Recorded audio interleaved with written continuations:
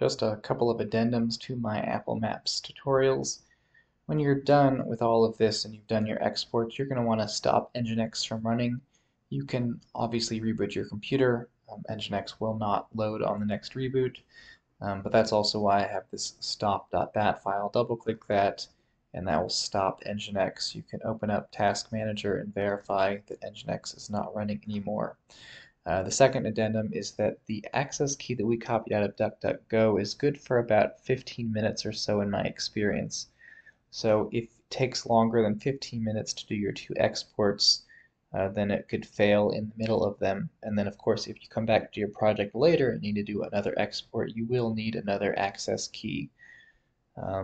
So the restart.bat, anytime you update the Nginx config file, you need to restart Nginx so that it reloads that config file.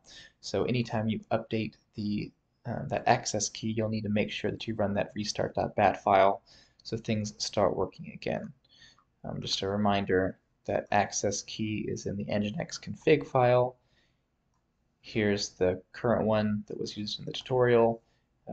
It's only been a few minutes, so that's probably still working, but I would have to replace that if it's been another hour or so, and then come over and restart Nginx. It's definitely safer to restart just in case there is an Nginx that's already been running, because Nginx will allow you to run as many instances of it as you want at once, but weird things will happen. Restart makes sure to kill any instances before launching a fresh one with the current config.